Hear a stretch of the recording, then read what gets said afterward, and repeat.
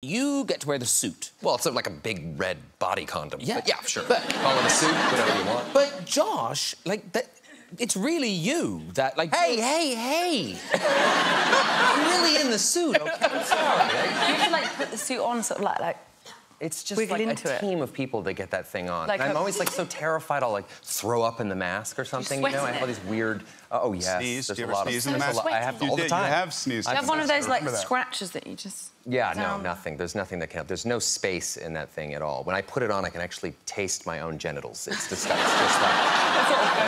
Wow. Did they roll you in talc or something? I do. Yes. That's just when I get home from my The wife. smell of lavender. Yeah. On set. I was talking backstage. It seems like you're quite enjoying the press tour. You're having a nice time. Yeah, you know, if you're going to jump in the water, you may as well swim. Yeah. It's fun. Yeah. We saw there's a nice picture of you in Rome enjoying each Yep. other. Oh, there we are. Aww. There we are. Oh, boy. Yeah, I could feel Josh there. falling deeper and deeper there. That is like your honeymoon picture. It really is. Like, it looks sort of like CGI in the background. Like, we weren't actually outside. Yeah, we weren't actually in Rome. Yeah, no. Well, like this morning, I mean, I told him this morning. I wrote a text to him last night, and I said, you know, I've really had a good time. Like, these things cannot be so fun, and then sometimes they can be fun. And I said, You don't have to no, I am downplay going it. to It tell was a love letter. It was a love letter. It was a very intimate love We letter both that I found it felt back and really forth, good yeah. about not only how it was written, but the heart behind it. Yep. And then this morning, I went down to the gym, and the first person I see, the only person I see in the gym, is him. And you want to do nothing but avoid the person that you wrote the text Yeah. to. Yeah, we both barely made eye contact. Very awkward. But you had feelings for Ryan before you met Ryan. Are you telling me this, or is this something Something you said. You said it in... No, I have said it. I saw the proposal, and I have no shame in saying that even though I saw it alone all 3 times, that I was a fan. Wow. I am a fan. I just cannot wrap my head around you sitting and watching the proposal. Yeah. No, like, not at all. Look at, Yeah, right. look at that. I can see you watching it and just being like, fuck this guy. No, I felt that when I saw Green Lantern. Okay, yes. So did I. I know you did. There is this kind of funny club now. There's a kind of elite group of people who have all worn the outfit. So did you reach out to any of them? You know, I didn't reach out to any of them. I have talked to many of them since. I had a really interesting encounter. I was buying my kids one Tuesday afternoon. We went to a costume shop, a Halloween shop. There was nobody in the place. The woman proprietor didn't recognize me or didn't care at all that I was in that. And I was in there with my kids, and I heard this voice say, "Oi, is that you, Ben Affleck? Is that you here?" I looked around. That's my British accent. Very good. Thank you very much. Thank you. And I looked around, and I saw Christian Bale. And the first thing I thought was, Christian Bale is British? He's such a good actor. I thought, I really was like, and he was very friendly. He was there with his kid buying Halloween costumes, too. And apparently she didn't recognize him either. And, This is quite the store. it was this Los Angeles costume shop. And he was very generous and kind. He's a wonderful guy, and he said, you know, make sure they put a zipper in that suit. I did 3 movies with no zipper in my outfit. So he gave me some very practical advice. And did you take that advice? I did take that advice, and it proved quite useful. Yes. Yeah. And he was very, very kind to me and very sweet, and I appreciate it because it would have felt awful if I thought, you know, that he was going around going, "Can you believe that they put in that Batman?" And I ended up running into Michael Keaton, and I talked to Clooney briefly, whose advice was unrepeatable. And what was his advice? It's just a string of epithets. That's George. Okay. Like when you were the Penguin, you worked. There were a lot of penguin animals. is kind of a I guess a bird. Yeah, as an animal. Yeah, but there's obviously a lot of penguins. But a lot of penguins. But there was the monkey as well. You had to work with a monkey. Yeah, that was horrifying. That was a horrifying experience. We had a little spider monkey, and you know, I had the suit on and I had all the gear. There you are. Oh yeah.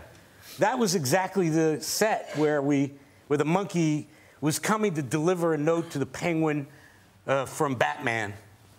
And Tim Burton, he's a wonderful guy. He goes, you know, look, I'm just like in this big suit with the beak and the whole McGill with the hands, the flipper hands. And he says, I'm going to show you what's going to happen now. We got the stunt people doing this.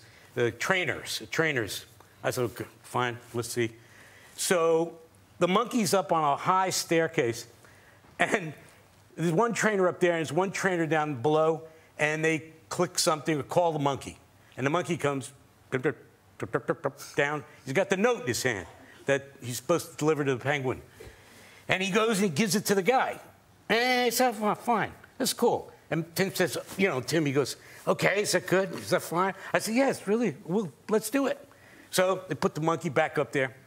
And now I put this mouthwash, kind of black, dark green mouthwash in my mouth so that when I talked, you know, the penguin stuff, it would just kind of ooze out, you know, and drip down. And I go over to the staircase, they roll the cameras, they let the monkey go up top, and I walk up to the edge and I go, waiting for the monkey. The monkey comes down, takes one look at me, and leaps at my balls. I swear to God, it was like horrifying. Because it was slow motion, baby. I mean, I saw, and he grabbed the hold. Now, thank God, I'm in this suit that is like full of all these padding and shit. He grabbed the hold of the right in here. He took a big mouthful. And everybody went crazy, you know, cut. They run over, and the monkey is attached. The guy comes over, the trainer comes over, pulling the monkey off, rips the monkey off of my leg. I did not feel a thing, thank God. Like this far away, and I probably wouldn't be telling this story right now. On Silence of the Lambs, is it true that did you never speak to Anthony Hopkins? No, never spoke to him. He was scary. I mean, the first day we had a reading, we had like a little read-through, and I got there early, and then I went to the bathroom, and I came back, everybody was sitting down, we did the read-through of the film, and by the end of it, I never wanted to talk to him again. I was petrified. And so then we did the whole movie. He was always behind the glass partitions, or he was in his cell, and because the scenes were so long, they'd kind of lock him in at the beginning of the day, and he'd go there, and then the next day, he'd be on the other side, and I'd be on this side, and we got to the end of the movie, and it really had never had a conversation. But you never passed backstage in a corridor? No, I avoided him as much as I could. I really avoided him. And then I was eating a tuna fish sandwich. It was the last day, and he came up to me, and I guess he sidled up to me, and I said, I don't know, I sort of had a tear in my eye. I was like, I was really scared of you. And he said, I was scared of you. I think it's funny, because why would anyone be scared of me? I don't know. So when you were filming the scene, you know, I'm available. Would you do that again? When you were filming the scenes when he was behind the partition, while they were reset cameras, you just sat there? Well, yeah, because he was screwed in. I couldn't get to him. He was behind the glass. Did he stare at you? Sometimes he did. Did you have to audition for Bond? Yeah, I had to do a full day screen test. Well, it was supposed to be a full day, and halfway through the day I went, sod this, I'm not doing any more, and walked off. But, I mean, that was... well, I mean, I'd sort of done enough... One of the things you have to do is you have to do a scene from Russia with Love. You know the scene where he comes in... I don't even remember it. He comes into the room, and Tatiana, whatever her name is, lying naked in bed, and there's a sort of scene about, you know, is that your gun? You know, okay. Yeah. And then they're filming it from behind. So I did that, and then I had to take my shirt off for some reason, but I'm not quite sure what that was about. Was that the end of the day? Yeah. Did you have to do stunt? Did you have to do a forward roll and stuff? Yeah. Did he really make you do things? Handstand. And, were you intimidated joining? Because these guys are very established in the Bond franchise. Yeah, and I hear horrible things about them, and I didn't want to... Did you sort of have a moment on your first day? Yeah, my first day of shooting was the scene with both of them. Yeah, on the... Oh, no, in the yeah. Don't give too much away. No. But basically, they were both looking at me. Judging. Saying the lines. Sneering. I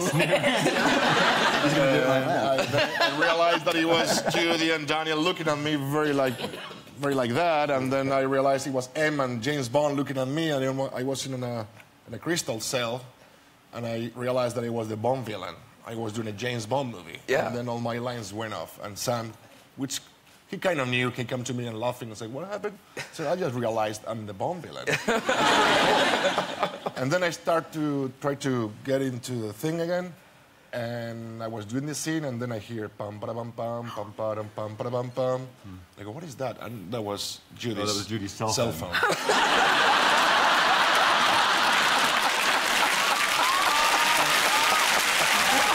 So the story is basically Spider-Man trying to take a break. He's trying to hang up the Spider-Man suit and escape the responsibility of being a superhero. But what he learns throughout the course of the film is that that responsibility isn't something you can run away from. And that's when we team up and we sort of become best buds on and off screen.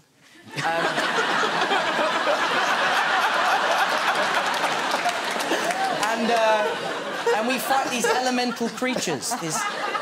But now, filming together, like, Jake, Tom, it sounds like, was quite unsympathetic to you while you were filming. Didn't you get a little peaky in? Oh well, yeah. We were shooting a scene, and I got sick. I was very nauseous throughout the day, and in the middle of one of the takes, I threw up in the middle of the take and kept going. You know, but that's what acting's all about.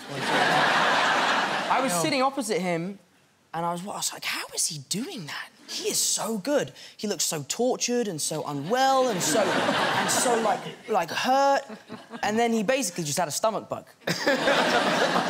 And they actually CGI'd the vomit out of the shot. But if you look in the movie, my mouth is just partially open at one. I'm kidding. Are you kidding? I was going to go back and see it again. I was right there. Yeah.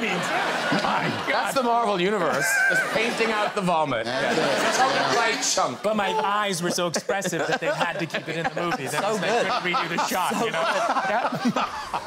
We must, Chris, very quickly mention Thor, mostly so we can show this picture. Sure.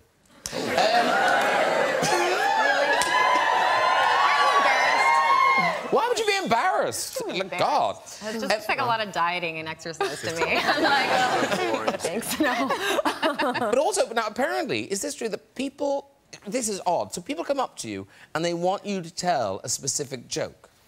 Oh, they just come and tell me Thor jokes. Oh, I so see. They yell Thor lines and stuff. Okay. Like, yeah, go.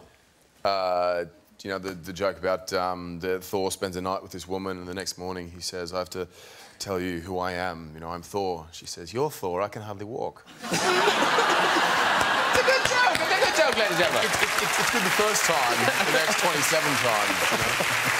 Apparently, you originally auditioned. No offence is meant by my incredulity here. That's right. But you originally auditioned for Thor. Yep. Did you encourage him to do that, Ken? It was a very sort of brilliant kind of pitch for the part. I mean, he'd come in and wowed the room as Loki and as Thor. We were an emerging and evolving script, so it was always changing. But fair play to Tom, he just went for it. In the end, Ken, why did you go with this then? In the end, was it the longer hair? Was it? I think it was the hair. I think it was really the... That's my brother from another mother. Mark Hamill, you had the granddaddy. You had, I mean, one of the biggest secrets of cinema history. Right. The Darth Vader. Yeah. And, Kids are just on episode 2. What? So how long did you have to keep that secret? Well, the contrast was when we did Star Wars, nobody cared. You know, I read it and I gave it to my friend to read. I said that this is the goofiest thing I've ever read. And then he called and he said, you're right, it is goofy. Can I give it to Meredith? I said, sure. I passed it all around. Nobody cared. By the second film, that's when the scrutiny became more intense. Yeah. And there was a wonderful substitute revelation in that scene. The way we filmed it, Vader said, you don't know the truth. Obi-Wan killed your father. And the idea of Alec Guinness being the real villain, I thought, wow, what a spectacular twist. And it's just as you see in the film. No, search your feelings, you know it's true. Wallop, the hand goes off. But so vivid. The director, Irvin Kershner, took me aside. He came to my dressing room, actually, and he said, I'm going to tell you something. I know it. George Lucas knows it. And when I tell you, you'll know it. But if it leaks, we'll know it was you. So I said, what? And he handed me the piece of paper that said, I am your father. I was shocked. I said, is that true?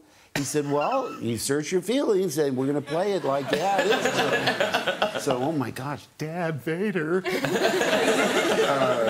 And then I was paranoid because I thought, it was way before social media and all of that, but I had to keep the secret for about 1.5 years. I didn't tell Carrie. I didn't tell, well, telephone, telegraph, telecarry. She had no vault whatsoever. In fact, Harris and I would test her. If you really wanted to get something out fast, you'd ask Carrie to keep it in your confidence. And out it would go. So at the screening, when that happened, Harrison turned to me and said, hey, kid, you didn't fucking tell me that. I apologize for the F-bomb. I only used it for historical accuracy. Yeah, I mean, I was so thrilled because, I mean, I don't like having the burden of that. I talk in my sleep, It can be really dangerous. Does Harrison like your impression of him? No, actually, he once said to me, hey, I don't sound anything like that. It's very accurate. Because when you were approached, Linda, you weren't so sure, because you were known as kind of the Austrian Oak at that stage. Yeah, that's right, yeah. You weren't sure you wanted to act with the Austrian Oak. What, number one? Yeah, number one. Yeah, not at all. Only because I was a snotty New York actress, You move from New York, you're training with, Lee Strasberg, and, you can't go to L.A., it'll ruin you. You can't do L.A. movies, they suck. I mean, New York is tough. So here's Arnold starring in this film, and my people were very excited, and I was like, I don't know. I'm going to see for myself. But I actually went to set to see him. You never told me that story. I know. I told everybody else. So you were hesitating working with me? I was. Oh, you believe that? But no, but history is a great thing. History is a lovely thing. But it's quite a complicated thing because you were married to James Cameron. So when the three of you got back together again, was it the same as then, or was it more difficult? Was it less difficult? What was it like? Like that. Yeah, I mean, I don't know how it can be more difficult than in the first movie. It was already very difficult then. Yeah. But the first movie, let's not forget, was a small movie. Was a small budget movie. It was kind of an independent movie with $6.5 million. We had to go out and do certain shots in Hollywood without the permits. We didn't even have permits. I remember one time I got out of the car and he says, go across this street here on Sunset and go over to this car and punch the window in the front and hit that shot. And we didn't even own that car. It was like a random car. So I walked across the street, kind of like Terminator-esque, and then boom, boom, boom, and then I looked around, boom, punched through the window, and reached inside, and so... and then the cops came. Now, here's the thing, though, because the guys are talking about this movie, Logan, which is part of the X-Men franchise... I've never heard of it, to tell you the truth. How come you're not in it? Do you know, I think when you get to my age, you want to leave aside those tired old franchises. Move on to something fresh. I sometimes cry myself to sleep. I simply don't know how I don't know why I'm not in it, darling. Could you not do another one? Leave this one out. The time you died, and as I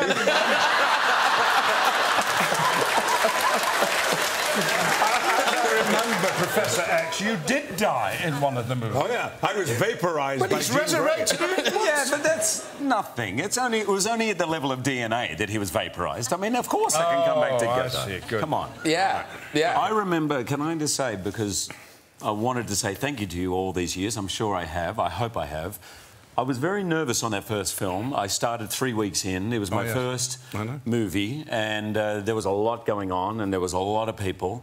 And I remember you pulling me aside and saying, this at times is going to feel uncomfortable, it's going to feel overwhelming, but you're in good hands and everything's going to be okay. And you, both of you, were such heroes of mine. I was a little starstruck, but it was the first day I met you. And you saying that to me, I never, ever forgot it. I think I was in love with you. And then we kissed. And I thought that's... but I'd seen you at the National Theatre in a musical. What was it? It was Oklahoma. Oklahoma. Oh, what a beautiful you know. I took your dressing room straight after you. Did you? I took a photo, yeah. Did I leave anything behind? Had